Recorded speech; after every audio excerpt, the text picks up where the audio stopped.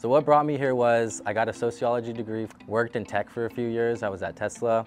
I ended up getting in contact with the program director here because I wanted to make a change back into the sports industry. We hopped on a phone call, he told me about the program. I was already looking at programs at the time, so everything just kind of lined up and I made my decision. So I got to Menlo in 2019 as a freshman, pre-COVID, and I stayed all the way through. Throughout it all, it's felt like a home base for me, and it's always felt safe and comfortable. So I knew after graduating, I wanted to stay involved somehow. I heard about the master's program, the sports psychology master's program. It was a perfect next step.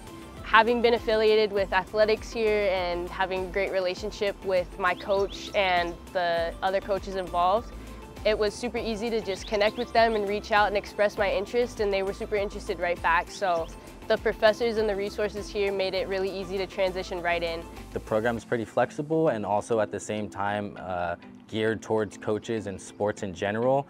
So it just really aligns with having a sports background, wanting to be in sports in general, and specifically sports psychology.